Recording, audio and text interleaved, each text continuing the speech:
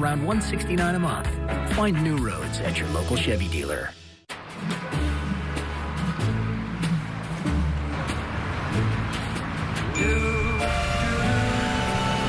And number on the back is...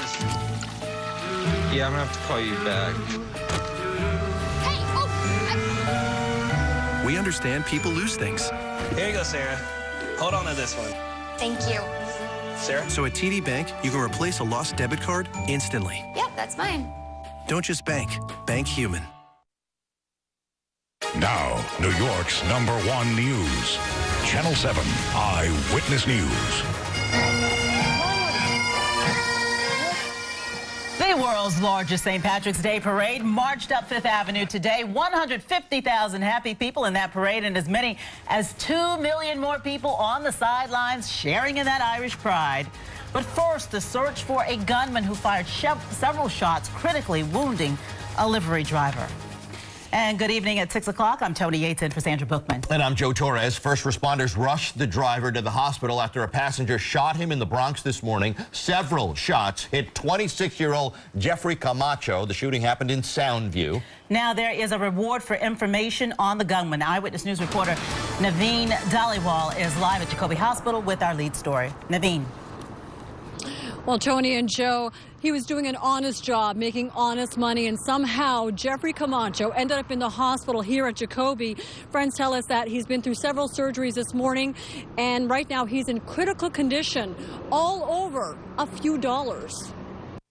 He was robbed of $23. Only a year on the job, Jeffrey Cisnero Camacho was confident when he picked up someone hailing a cab around 12:30 this morning in the Bronx to drop them off on Morrison Avenue a few miles away. He lives near here, so he was probably on his way home. He saw the street hail, picked it up, thought he could make probably an extra $10 or $15. The head of the New York State Federation of Taxi Drivers and police say that decision nearly cost Camacho his life as the passenger pulled out a gun and robbed and shot him several times before taking off. And at 12:44 exactly, I heard a shot. Exactly four. Neighbors woken up to the gunfire as a 26-year-old, though injured, found enough strength to flag down police patrolling nearby. We saw a whole bunch of cops just fly by me, like 5 or 6 cops. They were going like 50 miles an hour. Chaos as police blocked off the streets and home surveillance video showing investigators combing for evidence, specifically trying to put together a description of the suspect.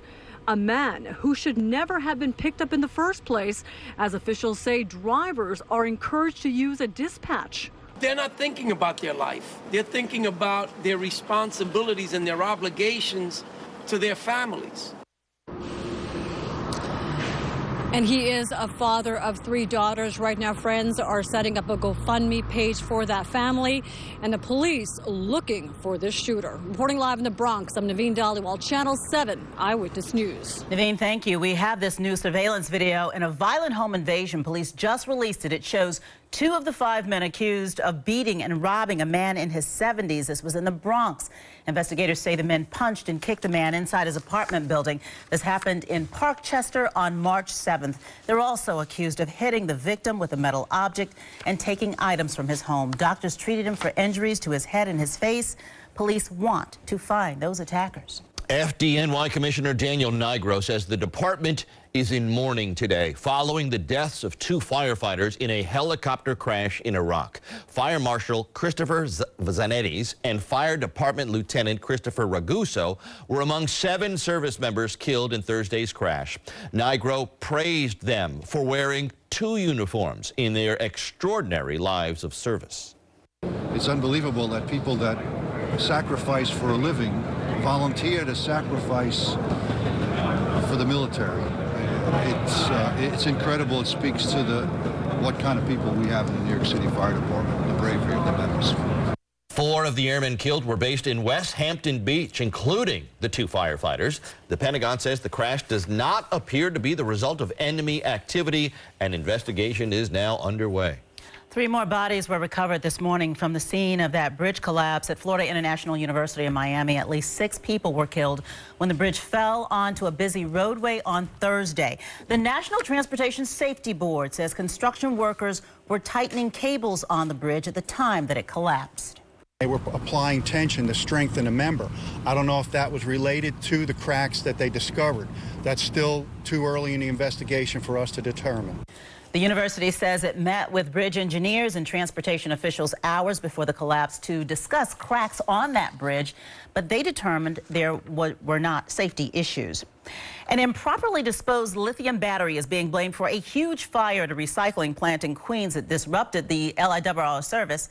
Yesterday, flames shot up in the air at the Royal Waster Services in Hollis. 10 to 15-foot stacks of paper and cardboard were being stored there.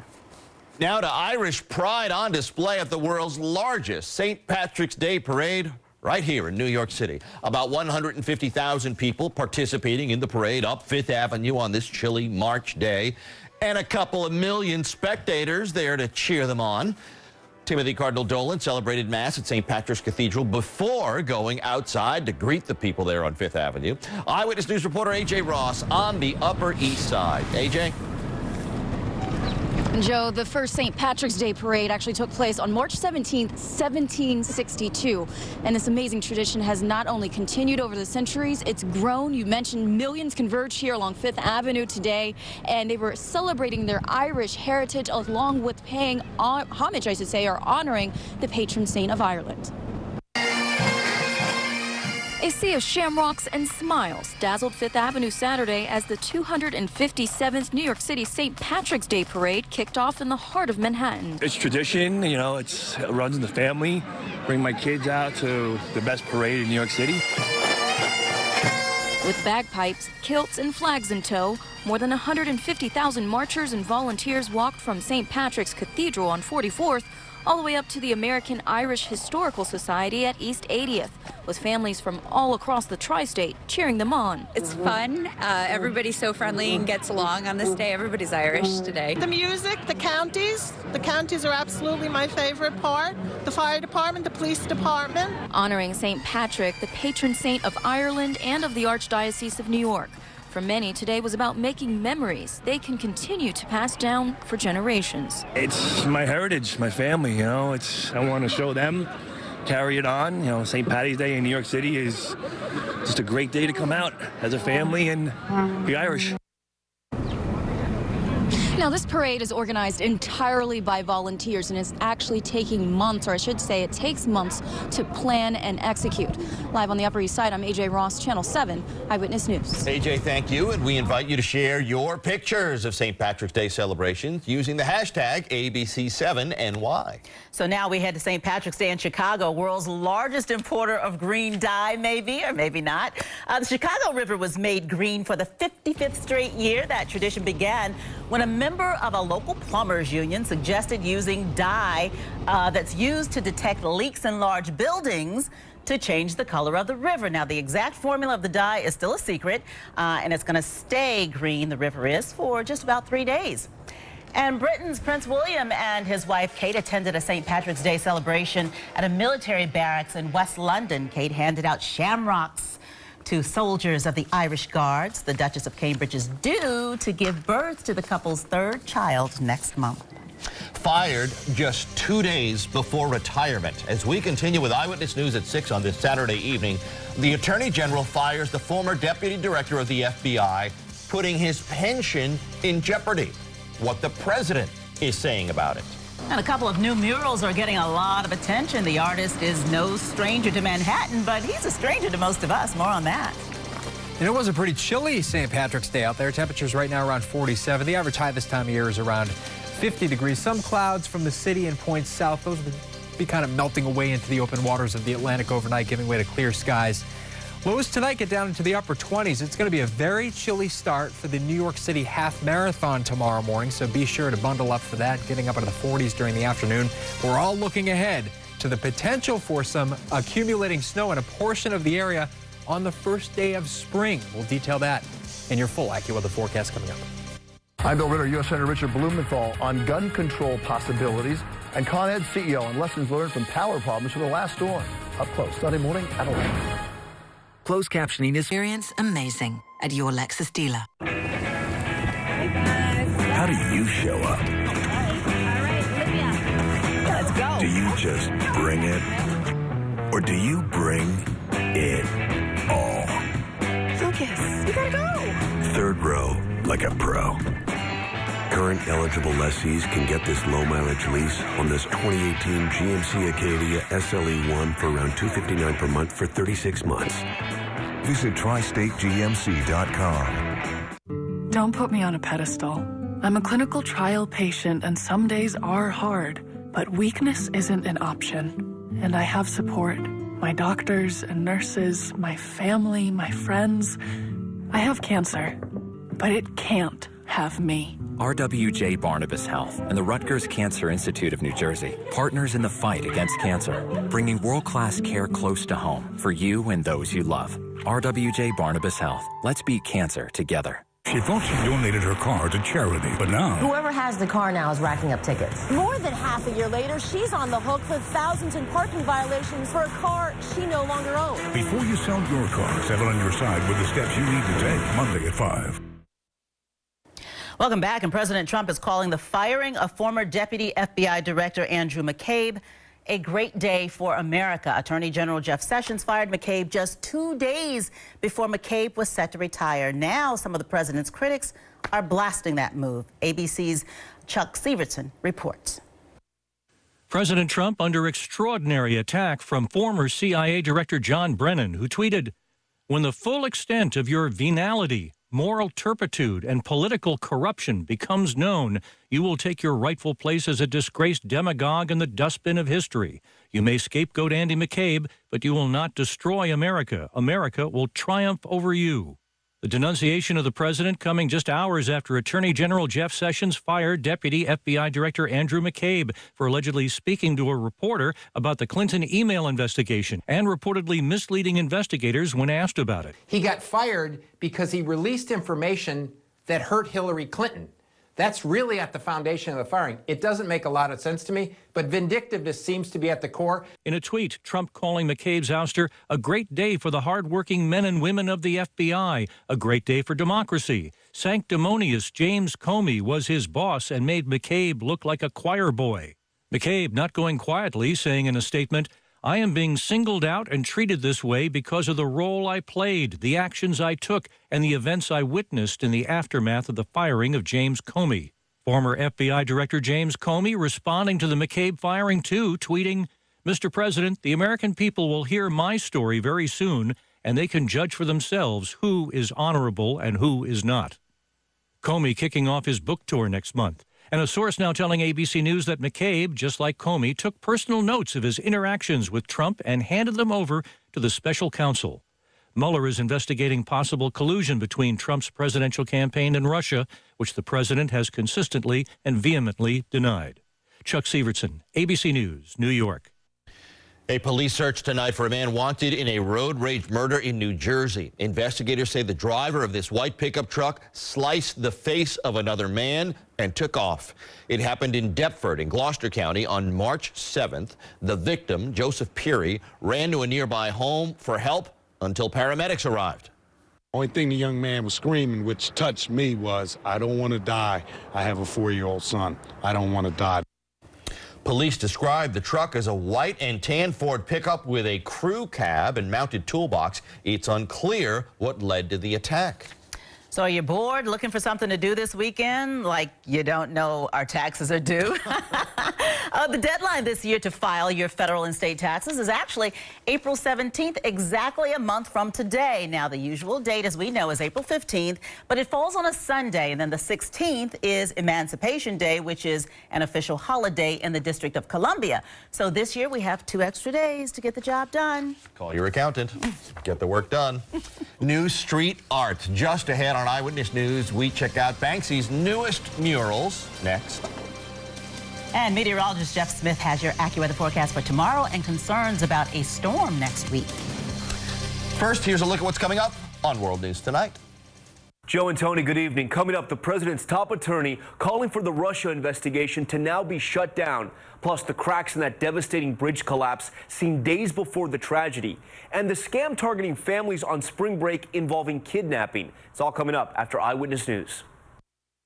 Stay with ABC-7 starting at 7 with Jeopardy and Wheel of Fortune. Then at 8, a special edition of 2020 with Roseanne The Return. Deception at 9 and For the People at 10. Followed by New York's #1 news. Channel 7 Eyewitness News at 11. Only on ABC-7.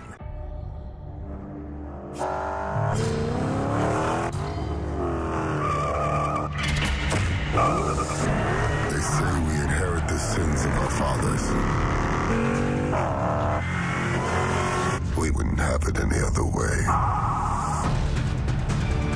We're the Brotherhood of Muscle. Well-qualified lessees of competitive vehicles get a low-mileage lease on the 2018 Durango for $279 a month. I want to go somewhere away from it all, but close to the heart. I want the we time and the me time. I want to follow the breeze and throw caution to the wind. I want a back rub, a soak tub, a nightclub. I want to savor it all, feel spectacular, because this, right here and now, is exactly how I want to remember us. How do you show up? Let's go. Do you just bring it? Or do you bring it all? Lucas, you gotta go. Third row like a pro. Current eligible lessees can get this low-mileage lease on this 2018 GMC Acadia SLE1 for around $259 per month for 36 months. We are professional grade GMC. Eyewitness News needs your help to protect our children. Have you seen Michael? ABC-7 and Ridgewood Savings Bank thank you for helping protect our children.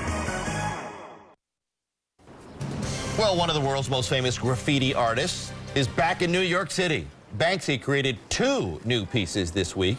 The mysterious street artist painted this 70-foot mural on the corner of Houston Street and the Bowery. There is some meaning behind it. It's a protest supporting Turkish artist Zara Dogan. She's in prison. And if you go farther uptown, you can see where Banksy put up another new piece. That's at 14th Street and 6th Avenue. That one shows a rat running inside a clock. Time's running out for winter.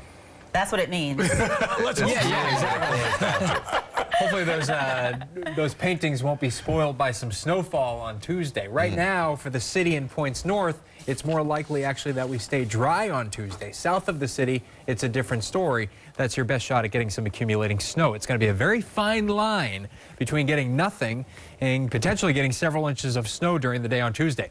Here's a look right now off to the south past the Empire State Building. That temperature 47. The high on the day so far is your current temperature of 47 after getting down to 27 earlier this morning. A west wind coming in 10, gusting up to 17.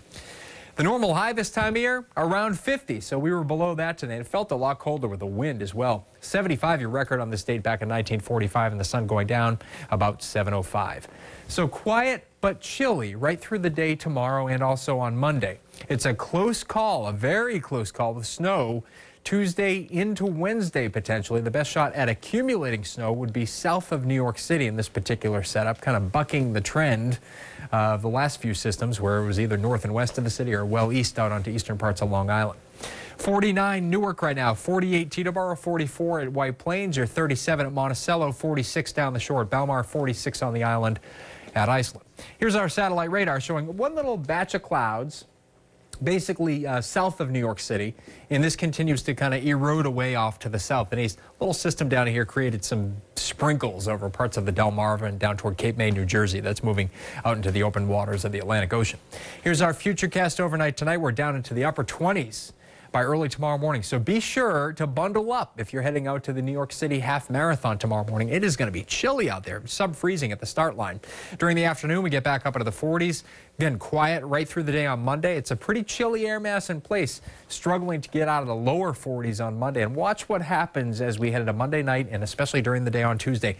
Look at how close of a call this is for getting some snowfall even up into New York City. This particular model here, our futurecast, showing some accumulating snow, maybe getting up into central and southern parts of New Jersey, but it would just take a hiccup 50 miles to the north of this system to get some snowfall into New York City. So this is definitely one to watch. So this storm system heads off to our south and east during the day on Tuesday. Another one back here we'll have to watch for Wednesday. This has a little bit better of an indication of going well off to our south and east, but we'll have to watch it just in case, because that could become a stronger storm, but well offshore. AccuWeather forecast for tonight. Clear and cold. We're down to about 28 for a low. We'll call it seasonable for mid-March, seasonably chilly out there with abundant sunshine tomorrow. So after a very chilly start, we do eventually get up into the middle 40s and even upper 40s in some cases. Mostly clear, cold tomorrow night. We're down to about 31. Here's your AccuWeather 7-day forecast. On Monday, sun giving way to some clouds in the afternoon, the high getting up to 44. Right now, we'll call it a chance of getting a little bit of snow in New York City, just snow in the air. I think south of the city, there's a better shot at getting some accumulating snow. The high getting up to 40, but the places that get the accumulating snow, the high probably only gets up into the lower 30s. And there could be some flakes to start on Wednesday as well with that secondary system. We'll be watching that. Chances are that stays offshore about 40, maybe some sunshine late in the day, and then heading into late week, staying in the 40s. Again, the average high is in the low 50s this time of year, so really no spring in sight, even as spring officially begins just after midday on Tuesday. That WABC storm jacket, I'm ready to retire it for the season. Just get rid of it. Are we all? Forever.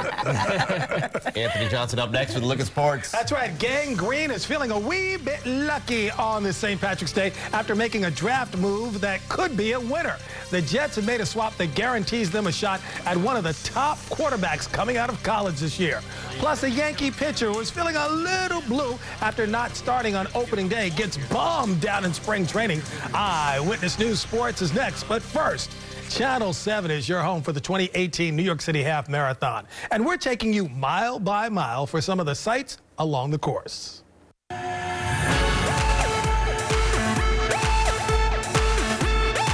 Mile 5 of the New York City Half Marathon brings you to the wide expanse of the FDR Drive for the first time. We're members of the New York Flyers Running Club. On race day, we'll have runners racing, volunteering, and cheering you on along the course. Go Runners! All right, go runners. The New York City Half Marathon tomorrow. Our coverage kicks off at 7 a.m. I'll be there. More and more people are finding themselves in a Chevrolet for the first time. Trying something new can be exciting, empowering, downright exhilarating. See for yourself why Chevrolet is the most awarded and fastest growing brand the last 4 years overall. Switch into a new Chevy now. Current qualified competitive owners and lessees can get this 2018 Chevy Equinox for around $169 a month. Find new roads at your local Chevy dealer. My husband's probably going to think I'm crazy. He thinks I'm going to see my sister. Sometimes the confidence to be spontaneous starts with financial stability. Once I heard it, I was shocked. I just thought, I have to go get it. It's our tree. See how a personalized financial strategy and access to JP Morgan investment expertise can help you. Chase, make more of what's yours. It's employee pricing at PC Richard & Son. There's never been a better time to save because you pay what our employees pay, not a penny more. It's employee pricing now on select appliances, electronics, and mattresses only at PC Richard & Son. Right now at National Floors Direct, we'll give you 3 full rooms of carpeting, next day installation, padding, everything, all for just $888. And no interest for 1 year. Call National Floors Direct at 888-400-FLOOR. Change is good. This Eyewitness News Sports Report is sponsored by Hyundai. Get a great deal more than a great deal at the Hyundai Season of More event. Going on now. Offer ends March 31st.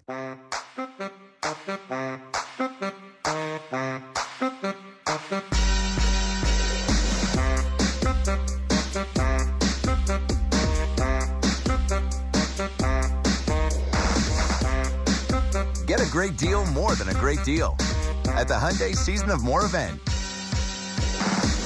Lease an all-wheel drive Santa Fe Sport for $209 a month or get up to $37.50 in total savings. Hurry in. Offers end April 2nd.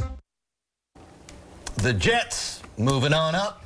Yeah, they are. Aren't they? We'll see. There are a lot of NFL teams green with envy after the Jets jumped in the draft. The Jets haven't had a true franchise quarterback in years. Think Joe Namath. So with a draft chock full of QBs that look like the real deal, Gang Green decided to make a real move. Now, here is the deal. The Jets received the Indianapolis Colts pick 3rd overall. They give up the 6th overall pick, as well as the 2 picks they had in the 2nd round, as well as their 2nd round pick next season. So it's clear the Jets have their eyes on one of the quarterbacks, though we really don't know who. And if you're a Jets fan who's concerned they gave up too many picks, consider this. The Jets haven't drafted a Pro Bowler in the 2nd round since Mark Gastineau back in 1979.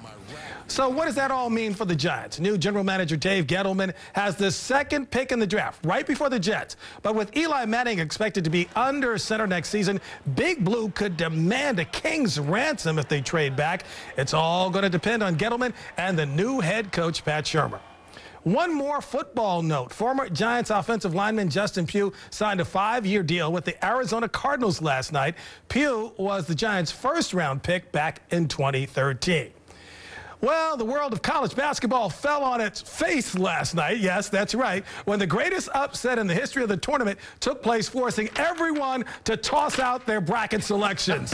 Yeah, the UMBC Retrievers became the first 16 seed to take down a 1 seed in 136 tries. Not only that, Virginia was the unanimous #1 team in the country. UMBC needed to win their conference just to make it to the tournament, but now they're playing the role of Cinderella. Unbelievable. So proud of these kids. You know, I take so much joy in watching them smile. You know, I think it's pretty easy to tell everybody in the arena that these guys have passion. These guys love to play this game. All right, on the women's side, just when you thought you'd seen it all from the UConn Lady Huskies, they have a performance like today in the opening round against St. Francis. Try to keep track. UConn led 55-19 after the 1st quarter. Now, that's the most points scored in women college hoops history in the 1st quarter. St. Francis had 52 points the whole game, but UConn was not done. They scored 94 points in the 1st half, another record. They let up in the 2nd half, right? No, wrong. The Lady Huskies scored the most points ever in women's hoops history. They win. Check this out, 140-52. Yeah. The Yankees have named Luis Severino their starter for opening day. He beat out Masahiro Tanaka for that honor. And Tanaka agrees. He says Severino getting the nod is well-deserved. Tanaka took to the mound right after the announcement, and he certainly didn't look like an ace. He pitched 2 2/3 innings, gave up 4 hits, 4 earned runs. His ERA this spring is over 11, 9.3. Pinstripes fall to the Tigers. And the spring of misery for the Mets took a break on this St. Patrick's Day. We hope to see more of this during the regular season. Wilmer Flores crushed a home run, and the Amazons beat the Nationals. Final score 9-7. 3rd round, Arnold Palmer Invitational. Tiger Woods finished the day 3 under par. He's 7 under for the tournament, but he's still 6 strokes off the lead. And on the ice, Devils hanging on for their playoff lives. They're looking for 2 big points against the Kings this afternoon. Former Ranger Michael Grabner scored a shorthanded goal. 3-0 Jersey leads in the 3rd. And don't forget, tonight, big game, Seton Hall taking on Kansas. We'll have all the highlights coming up. Right now, it's all about the Retrievers. It's all about the golden Retrievers. The Retrievers are golden. That's right. Thanks, Anthony. Thank you. That is the news for now. Thanks for joining us. World News Tonight is next. I'm Joe Torres. And I'm Tony Yates. We are coming back here at 11 o'clock. We hope you join us back here at 11 o'clock as well. Make it a good evening, everyone.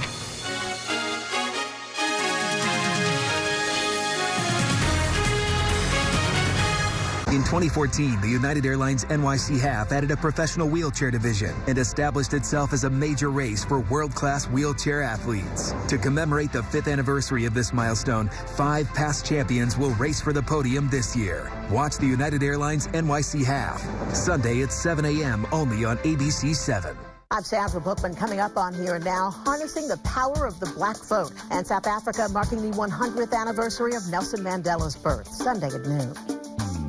More and more people are finding themselves in a Chevrolet for the first time. Trying something new can be exciting, empowering, downright exhilarating.